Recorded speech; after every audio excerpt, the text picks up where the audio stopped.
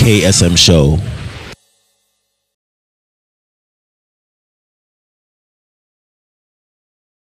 Hello, I'm Armah Kofi Buah, a former Minister of Trade and Industry in Ghana, and I recommend that you watch the KSM Show, one of the best shows in Ghana and Africa. And whoever you are and wherever you are watching this program around the world, keep tuned to KSM and don't change your dial, don't switch your set. We're back, and we're back with Honorable Kofi Buah, and we're talking about getting into politics. Yes.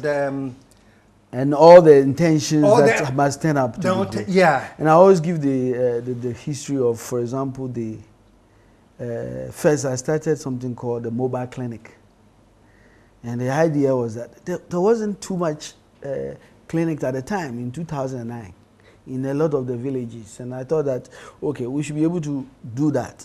I mean, I cannot recount the frustrations I got. I went to Ghana Health Service, I went everywhere at the time.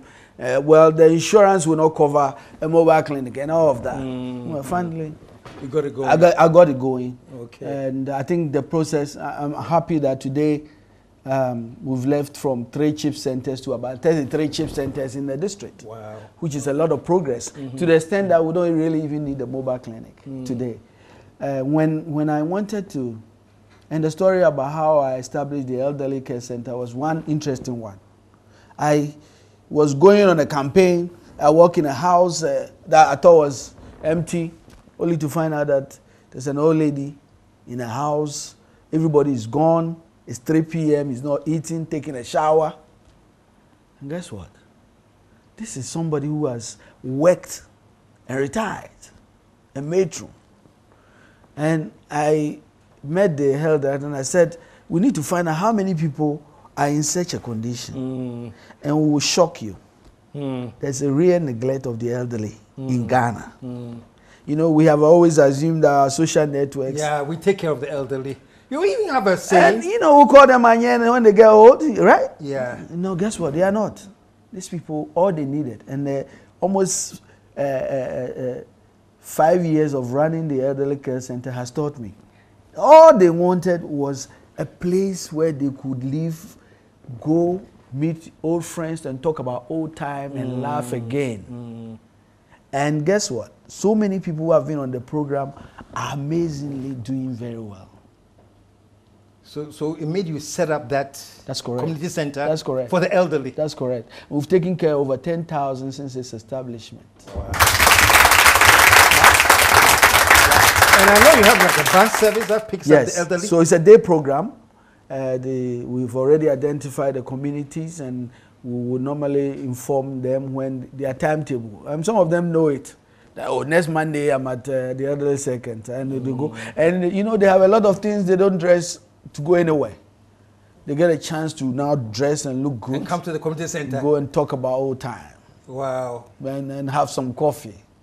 And it's so many people that we thought were sick were not really sick.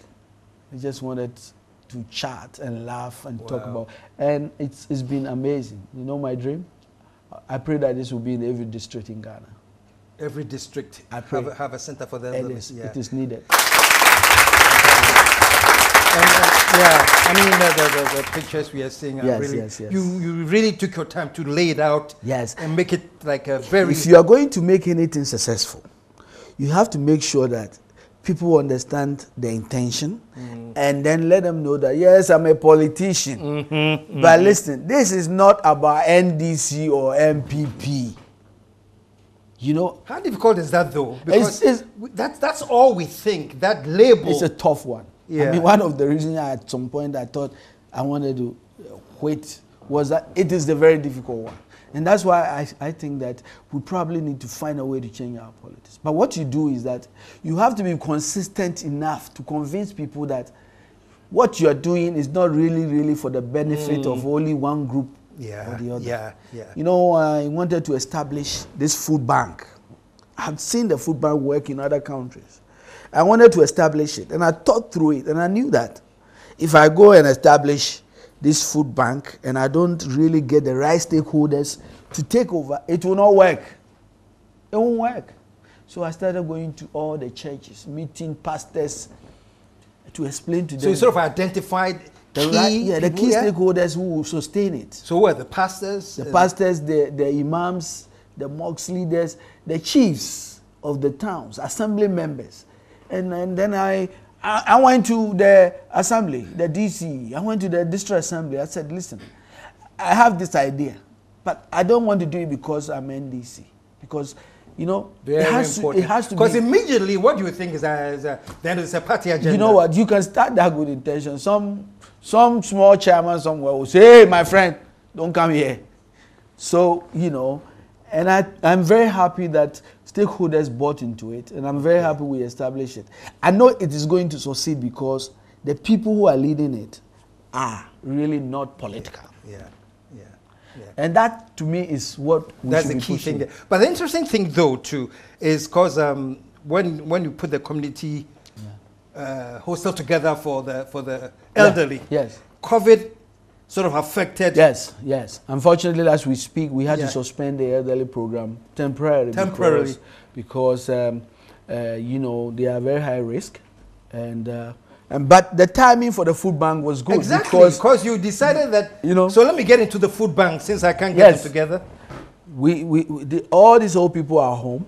How do we get to support them in these difficult times? And I feel strongly that all we have to be talking about now in Ghana, period, TV, everywhere, is everybody should be talking about what are we doing to help one another in this difficult time. That's all. And so I'm very happy that our first beneficiaries was basically going to all these old people who are home and making sure that we can give them food. And you know, I think I already explained to you the concept. Yeah, the food bank. Yeah.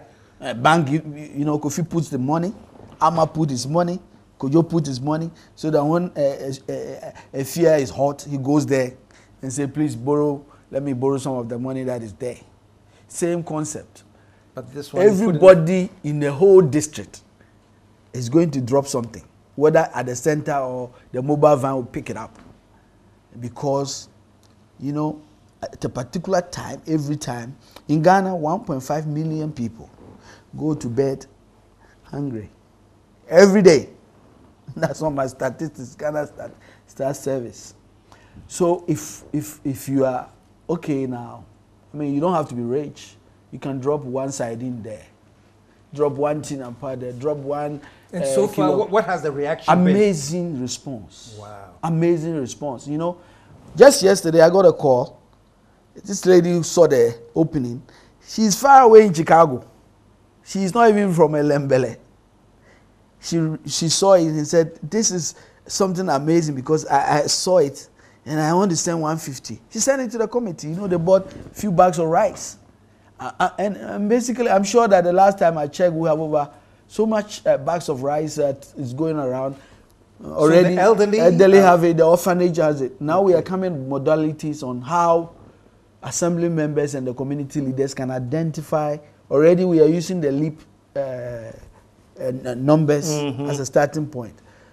And I believe that if we do it that way, it will be sustained for a long time. And the churches have already taken over. You know how if a pastor says that, hey, God wants you to really give for the needy, I mean, the church members will support. And I think that... what kind of stuff there? Sardine, rice, everything? Actually, we have freezers, so they already make sure that we have freezers and all that there. But I think that for starters, it is always best to have non-perishable foods. Non-perishable food. Don't go and bring some akratia that is spoiled and that kind of stuff. But it makes a big difference because... I'm thinking about this. Have you thought about maybe nationally or every district setting up a food bank? I called some of the private sector people who are doing some great stuff, and I told them that, you know, you're building an emergency center. I think it's amazing. And I've seen a lot of donations to the fund, millions. But I wish that we have 20 centers in Accra where people, ordinary people, can just go drop food.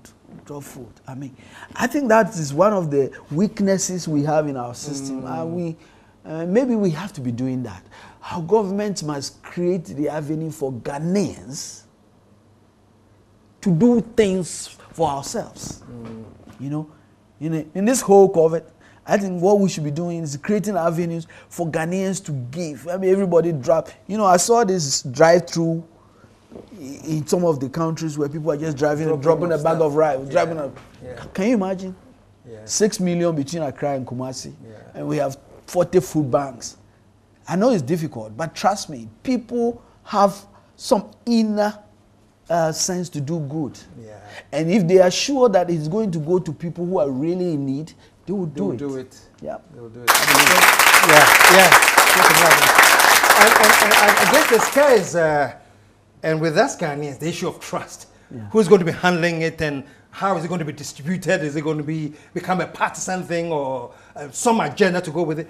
Where do you find people that, like you're doing right now? You have started, you know, and you started by getting in touch with certain stakeholders that will get the appreciation that this is for the cause of the community and not the partisan thing. How do you guarantee that? Yeah, I think that what you have to do is that if you are leading such a thing, you must act and do things in a way for people to begin, even those who do not believe, for people to begin to say, I don't trust this politician, but let's try this guy. You know, I think that's, you know, it's important. And that is something we have to try. And you have to be very consistent. You know, it is very easy in our political atmosphere to really get into the fray and just, you know, you know, it's so easy. But, you know, you have to know who you are all the time. And I try to do that. I mean, you know, and I think that, and I've said it consistently, we can be very, very strong on our views. You know, and I have a lot of strong views about, you know, this government. But trust me, nobody can push me to be very insulting or disrespectful. I think we can really share our views and basically lash out about the policies that are wrong and all the craziness that is happening without being so divisive and disrespectful and that kind of. We can do that. And I think that to me is important. It's the battle of ideas and thinking. Put your ideas and thinking on the table. Isn't it? Yes. That's politics. The ideas and the things that will help win the mind and soul of people. That's the whole thing. That's this whole thing. I like the classification. It should help win the minds and souls of people. people. And you can only do that if you are very consistent in the things that you are doing. And, you know, don't just say that, but your deeds must, you know what I mean? Wow. I hear you're married with 2 kids. Who's your wife? My wife is... Did you marry her in Ghana? I'm on TV. I have to say very nice things about my wife. She's lovely. You better. My wife is... I've been married for over 25 years. Can you imagine? Wow. Lovely. Lovely woman. And she has put up with me for all this time. Wow. I mean, did you meet her here or you met in the States? Well, yes, I met her here. You know... what's her name? Oh, Joyce. Joyce. Okay. My wife is Joyce. And, you know, she was coming to the first year in KNUST. And that's how I spotted her. You spotted her in the KNUST? Yes. I spotted her. I said, you're in the same year, you're a senior? Oh, why? I'm already gone. I'm gone. But, you know, you normally look down. You don't look up. You don't look up. You know. So you looked at her and spotted Joyce? Yes. And it's amazing. Smart, amazing. She... what did she study? Joyce did economics. Okay. She's into numbers and she's very smart. Wow. So at what point did you make your move? You know, it was a very easy decision for me. Frankly, you don't want to know all that. but you know, you finally got it and got married and. She joined me in the States, and she joined you in the States. Yes. Okay. We had 2 lovely kids. So you had your kids in the States? Yes, please. Oh, yes, who are they? Oh, my son is Benjamin Buah, I call him Benny Buah. Benny Buah? Yes, after my dad, that I never saw, you know. And very fantastic, interesting guy. You know, he says to me that the only thing I would never do is politics. That's what Benny says? Yes. Really? I said, Benny, why? He said, you know why? A bunch of people every day around talking plenty. So that excites him? Yeah, well, he said that's not for him. But I'm sure he will make his decisions. Oh, okay, He'll make his decisions. Oh, he says he will never do politics. He says no. Oh, okay. So that's the only thing he will never do. That's the only thing he will never do. He will never do that. That's what he tells me. Yeah. Who's the other one? That's Benny. Bethany. Is Bethany. at Bethany Buah and Mobile Buah. She's my guardian angel. I mean, she's the guy everybody goes through when everything is not working.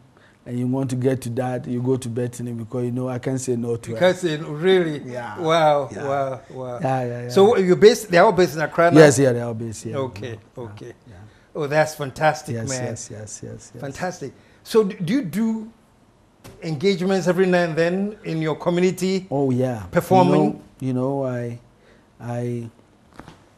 think one of the things that I've learned, and that is important, is that the people that you represent, I think it's important that you engage them all the time.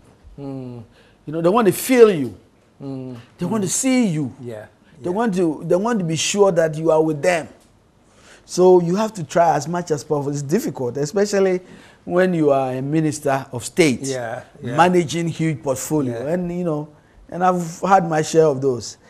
And trying to be MP at the same time, really, I think it's a tough one. But you have to find a balance because they don't care that you are a minister. No, they know you are the MP. So you have important. You have to make the time. We're MP, yes. We're MP, so make it time. Yeah. And when you visit a typical village, trust me, you can chop all your posts in Parliament. Armah Kofi, sit down. You know, they sent you, and you know. You know, they feel like they are the ones that sent you, and they don't need too much. They want you to engage them, and they want you to level with them. Yeah, and I think that's important. Do you have any thoughts that you could be the next Mugabe in the area? Because I am becoming. I know you've gone 3 times already, and the 4th time, you had said you were not going again. Well, yes, in fact, I was so sure I wasn't going. This time around, I've said that don't blame me because.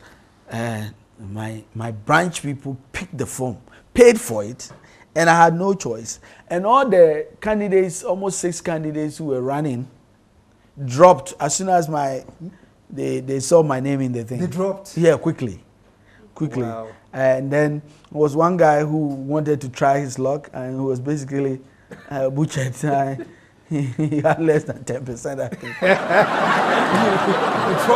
Over 97%. Wow. So you see yourself a Mugabe coming, you overthrew a Mugabe. I hope it's not Mugabe. No, I think that you have to know when it's time to. But I'm sure I'll find that time. I'm sure it will come. Show some love one more time. Yeah, but it feels good when I can just forget about my suit and tie and actually just relax. And you know, don't take life too seriously. I mean, we look at the times we're in this pandemic. Yes. And the number of deaths on a daily basis across the world. In wrapping up, now that you brought this, in wrapping up, the world post-COVID-19 is going to be some different world totally.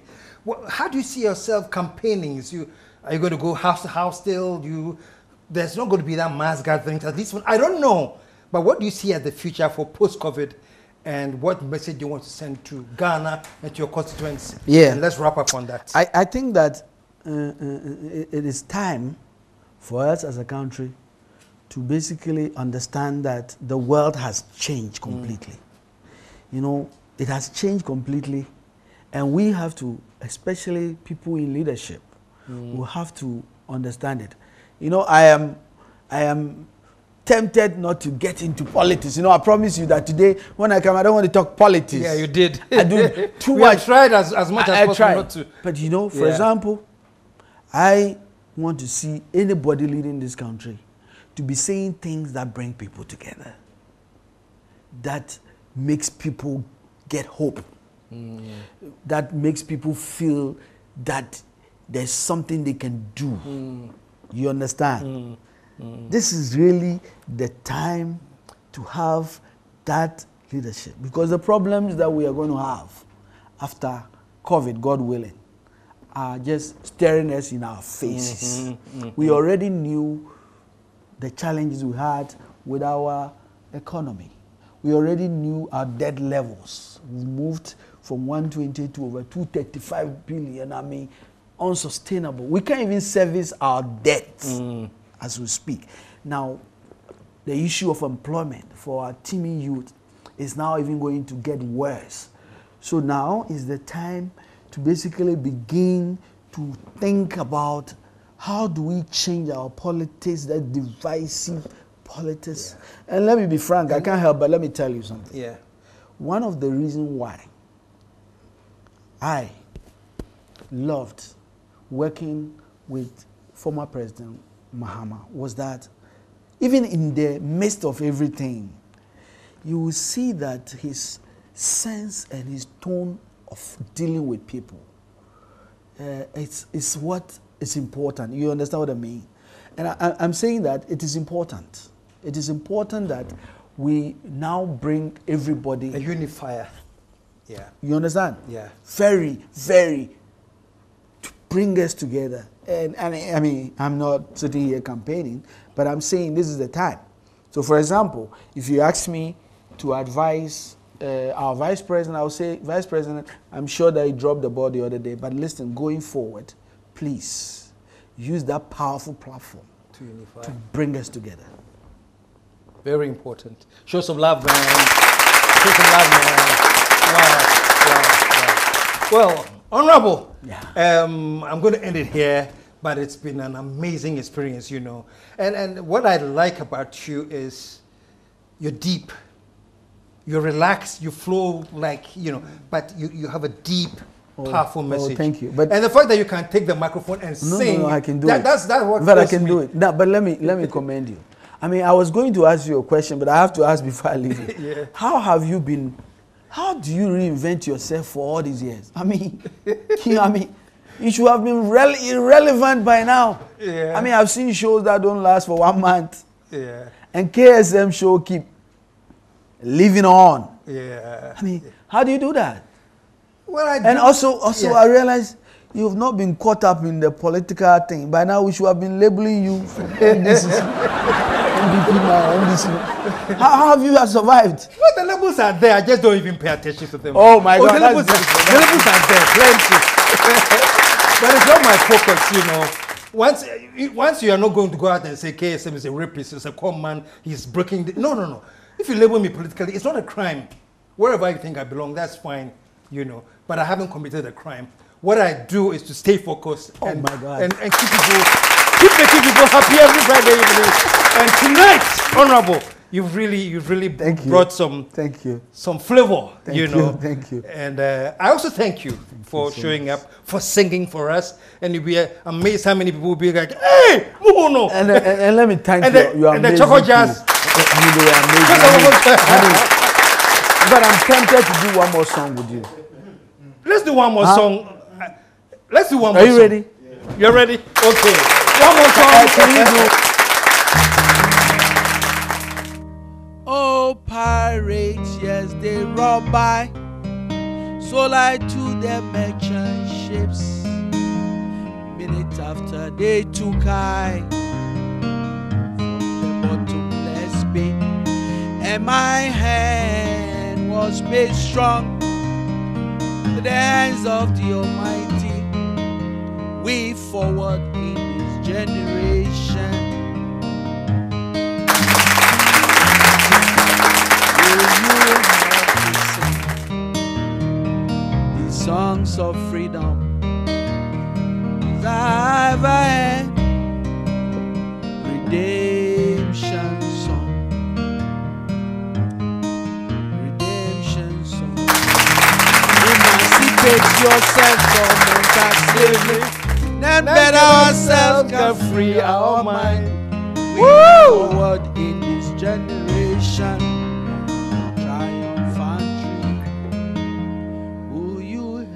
to sing songs of freedom. Zavat redemption song. Emancipate yourself from mental slavery. Then better ourselves can free our mind. We forward.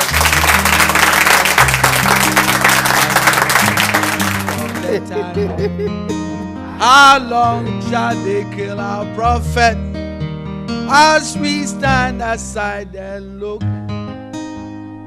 Say it's just a part of it. Got to fulfill the book. Won't you help us? It's songs of freedom. All I have had. Redemption song.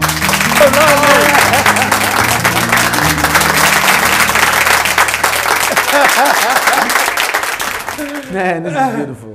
Kofi, thank you so much. No, this is lovely. Should I say honorable? I can say Kofi. Oh, why? This is your studio, man. This is your studio. You can just say anything. I won't call you to the committee. I won't go for You won't go for the privileges. In fact, I'm a member of the privileges, so I can just wall you over there. Just allow to Kofi, man.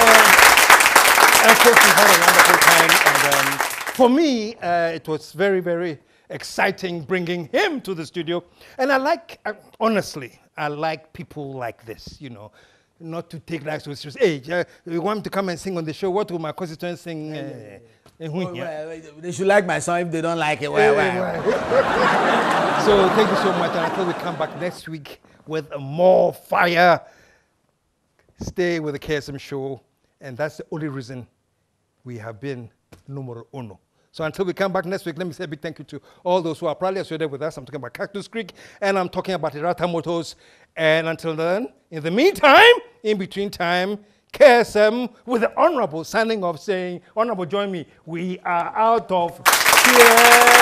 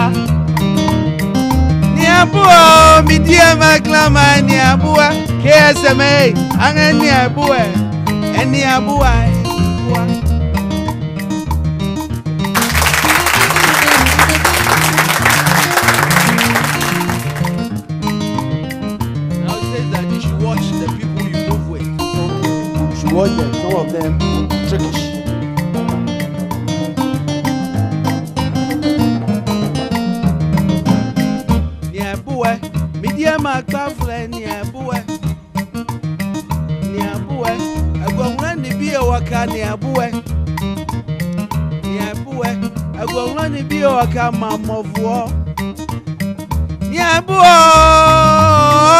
Niabua, Anga Niabua, and Niabua, Wibua. Niabua, Kesame, Niabua, Anga Niabua, and Niabua, Wibua. Niabua, Niabua, Chocobadi, Anga Niabua, and Niabua, Wibua.